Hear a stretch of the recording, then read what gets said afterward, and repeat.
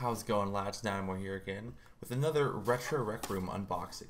This one's gonna be a little bit weird because I changed my subscription and wanted to get 2 boxes a month, but they came at different times. So I kind of got the first one, opened it up, recorded it, and then that audio got corrupted. So I already know what's in this first box. The second box just got here though, so that will be new. Let's just get right into it. So first box. There's 2 games I decided not to keep.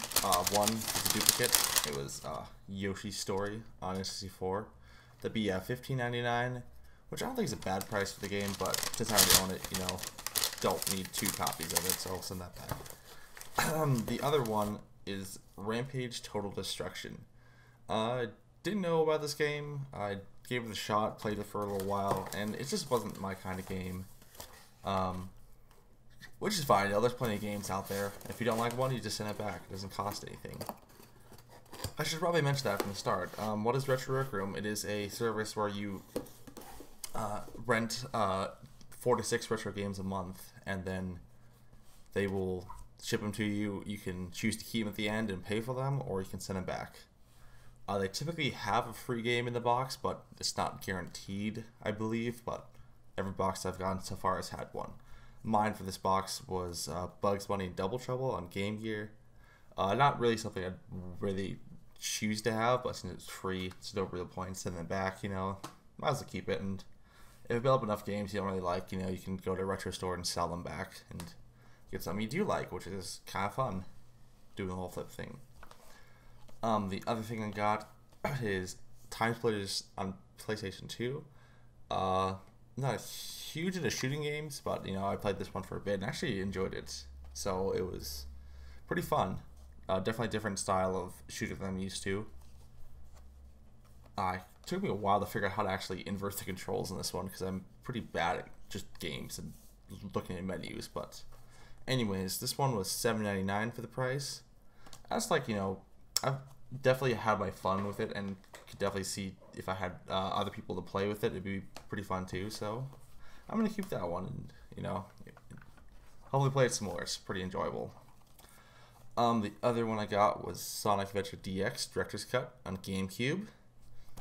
Sonic games I haven't played that much, but I always kind of wanted to collect. I just think they're kind of funny how like following the rise and like the fall of Sonic is kind of fun through history, and having the games to highlight that is just kind of neat to me. This one's $11.99 to keep. I'm gonna play this one and then decide if I want to send it back. You have until the 25th of each month to send your games back, so you know you can play them for a month, or I guess like 20 days, depending on when they get to you, and then send them back. So that one's still not entirely sure on.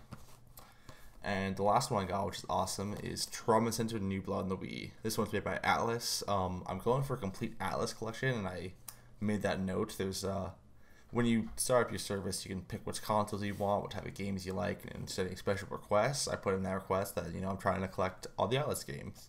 So they sent me this one, and it's in like complete, really nice shape. I love it. I haven't played this one yet, but I'm gonna keep it because it's Atlas. This one was $5.99. So there's the box I've already played, or opened, out of the way, not played. And we'll get into the second one. First thing is, do you get your card? You know, it explains the service. Like I said, you get the games, you play until the 25th, you send it back. If you want to keep them, don't send them back, and they'll be charged on your card. They're starting a new service now, though, where you can trade in your games. You basically just email a list of all the games you have and their condition and if they're complete or not, and then they'll get back to you within 2 days, about 2 business days, and just give you a listing. I sent them an email with the stack games I want to get rid of, and they gave me some pricing.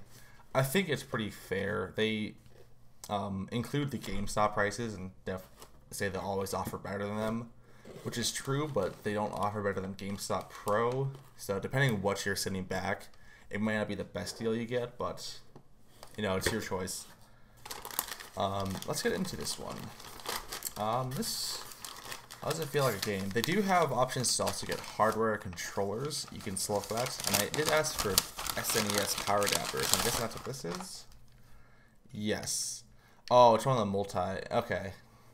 So it's a third-party adapter. It's for NES, SNES, and Genesis, which is totally fine. Like $7. This is not a bad price for one. It feels hefty. There's a lot of these cheap third-party ones that are lighter than like air. I swear. That's the one that came with my Super Nintendo. This one actually feels like it's quality, but I already have a pretty good quality third-party one. So I will probably send this one back because I don't think I can return that one. It's out of the window. And I can return this one. So, not bad. I prefer first-party. I prefer first-party power adapters because they're generally known to be the best. But, it doesn't always happen. Anyways, it's this one. I'm glad there's still at least a quality third-party one, though. That's good. This is Super Nintendo? I don't get many Super Nintendo games. Oh, heck yeah. Another Atlas game. Power Instinct. Perfect. Oh, it means I get 2 this month. That's so awesome. I really love how they listen to what you want. Like Super Nintendo. This one is $25.99. Normal price $33. I'll have to look that up. I believe that's a pretty good price for this one, though. Still happy, though. Another Atlas game. I'll definitely be keeping that. No doubt about it. Okay, there's 3 more games this one. So, boxes are 4 to 6 games. They get 4 games in the adapter. Not bad.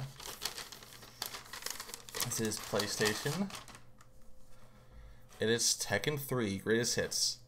As people don't really like the Greatest Hits, I don't mind it as much, It looks different on your shelf, but it's still like the same game. So, that's not really that important to me. I do like fighting games. I'm not very great at them, but it's kind of cool to have them all for the history. This one is complete. Discs is in pretty nice condition. Subscriber price this one is $9.99. That's not a terrible price for PlayStation. Good games, I think.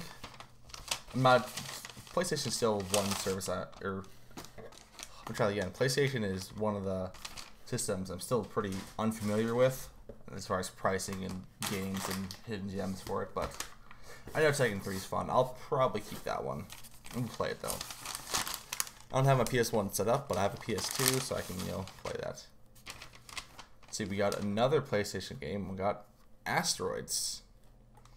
This is my free game for the month, or for this box, like I said, every box I've had has had a free game in it.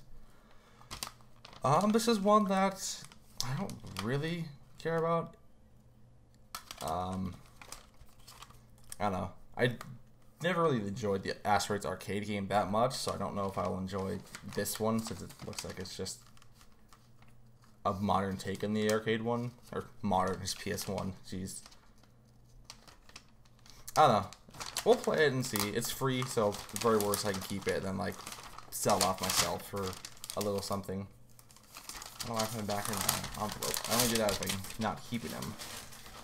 Jeez. Okay. Last game here. This is a big one. This would be PS2. It's like so many DVD cases. Oh, it's Xbox 360. It says Lost Odyssey. I don't think I've heard of this game. So it's made by Microsoft Studios. Since complete. Oh, this is kind of funny. So it's a 2-disc system. Wait, no, what? 4 discs? Good lord. No wonder this case felt so heavy. Manual's in good kind of good shape. It's got a little tear on the side there. Not that important to me, but I've never seen a Xbox case that has like all 4 games stuck in there like that. I don't know if I can really show it on camera. I wonder if this is like not the right case for this game, which because there's some that are multi-disc. I'm trying to just look at these all, but this has a huge tab, so I think it's fine. I'll have to play this one a little bit and see. I don't really know much about it. This subscriber price is $11.99, so it's not. I don't know. It's not that expensive for a game, but I don't really know much about this one, so I'm gonna have to try it and see. And that completes my retro record this month. Quite a few good games. You know, got 2 Alice games, which is perfect. Helps me get a little bit closer to that complete collection, which is going to be stupid expensive, but we'll worry about those expensive games down the line. Yeah, really happy with this service. It's nice to get, you know, quality games delivered, and you have the choice of paying for them or sending them back. And the new trade feature, I think, is actually pretty neat, because you could, I don't know, you probably can't, like, sell the free games back to them. They probably are smarter than that, but, you know, if you have extra games you don't really want, then you can just send them back to them. Well, that's going to do it for me, guys. Thank you so much for watching. And we'll be back with something a little bit later, too. Oh, by the way, this week is kind of off tangent, but I'm starting to stream again. I'm doing some Pokemon randomizers. Kind of a dead genre, but, you know, I haven't done them before, so it's pretty fun. And, yeah. Anyway, guys, thanks so much for watching, and we'll see you next time. Peace.